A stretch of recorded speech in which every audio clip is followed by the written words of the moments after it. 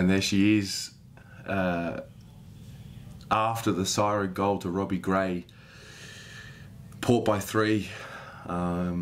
Very, very raw reaction now. It's only moments after the game. Don't get to do this often because we have a night game usually, so I like to sleep on it. But fuck, huge one that's just gone slipping there. Huge opportunity that's gone slipping.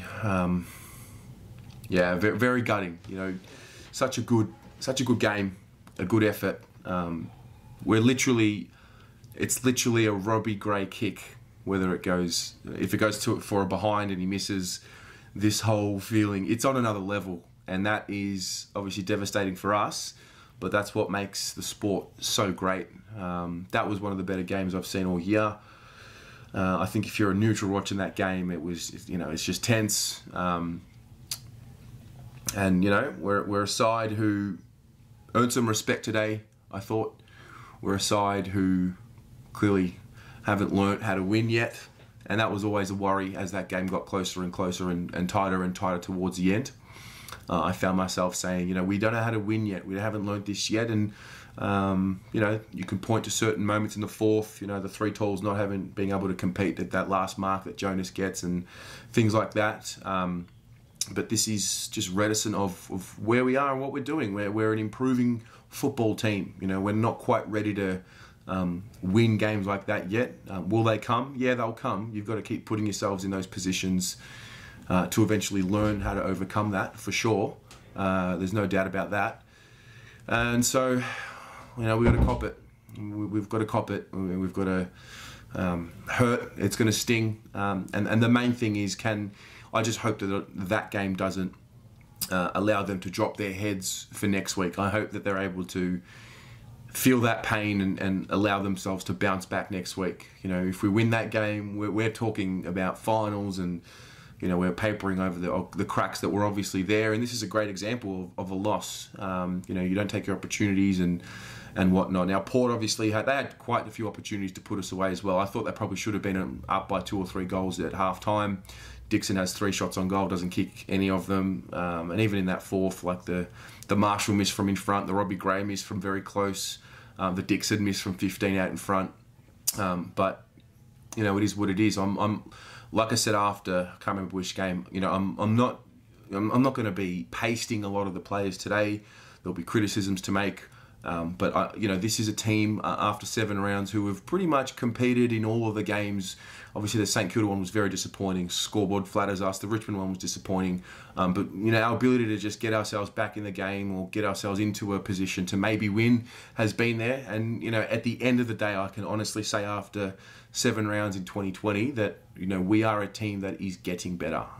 We've got quite some way to go before we start talking about finals and top 4s and things like that. But that's okay. That's not something I looked at for this year going into the year, and I don't think many people did.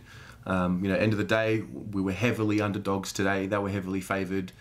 None of the experts tipped us. I saw on the Fox Footy website it was 11-0 all for Port. So, you know, they were expected to win, and they did it. So fair play to them. Well done to Robbie Gray. He's a great player. He's a great human as well. Obviously, he's overcome some real serious adversity. He had the testicular cancer. You know, he's able to. You know, he's had a few ACLs as well. So well done to Robbie Gray. Fair play to Port Adelaide. You know, they're a good side. They're a bona fide final side, and you know, that's where we want to get in a couple of years. So that's that. The main thing is, like I said, can we take today and not let it affect us mentally where we drop our heads next week? That's the main thing. You know, let's just go through the game a little bit more. Cracking contest early, I thought. Port obviously kicked the first 3 goals, and there was a little bit of, oh shit, it's happened again, you know. And then obviously we were able to bounce back and end up finishing the first quarter ahead. Now, you know, do we classify that as one of those poor starts? I kind of don't, because it was more of a neutral first quarter.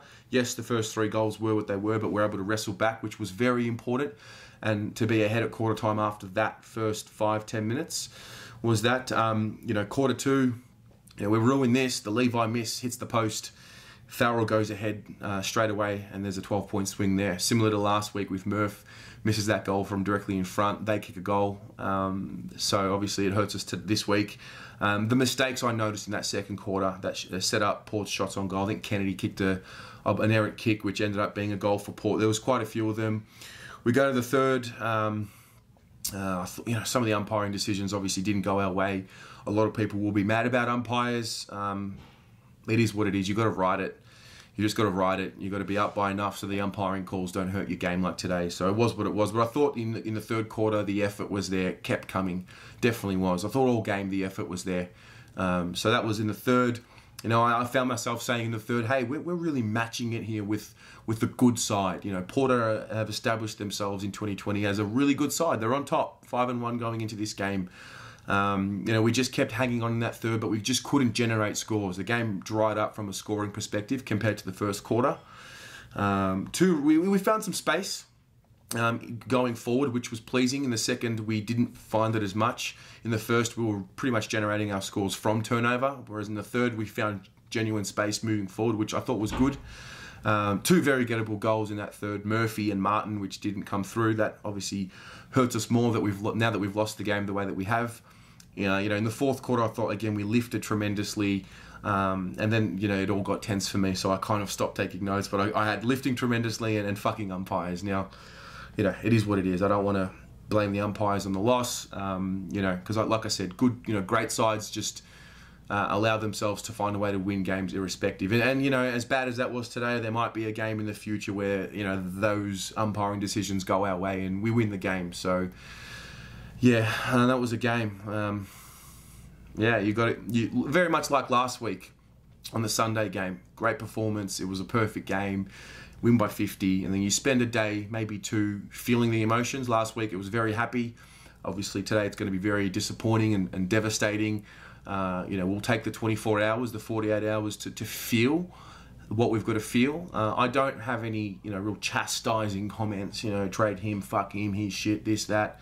I don't have anything like that. I saw a team today that really challenged and scared the fucking shit out of a Port Adelaide side, a top 2, 3 sides. I don't know where they're going to finish at the year, but the reality is that right now, they're 6-1. So 7-1 now. I'm not sure.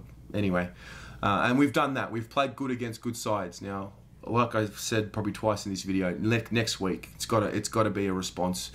We've got to be able to move on quickly. I'll go through the player ratings and give more in-depth as to what I saw there. But listen, what about you? What did you see today? Let's try and take away what we can from the game. What can we, what worked for you? What didn't work? Let's try and keep it there. And then, let's start with there. There's my question to you guys for the comments. What worked? Give me something that did work, and give me something that didn't work. And let's I want to understand a little bit how everyone else saw the game. And very, very cut, very disappointing. Losing after the siren. That's the childhood dream. If you win, when you lose, you've got to feel what we're feeling. So I'm gutted. I'm very hurt. But love this club. Love that effort. Love the boys. And along this journey, we're going to have slip-ups. Like I said in the show on Monday, it's going to happen. It's the reality of where we're at. We're an improving side. We're not there yet. So that's me. What about you? Let me have it in the comments, and go the Mighty Blues.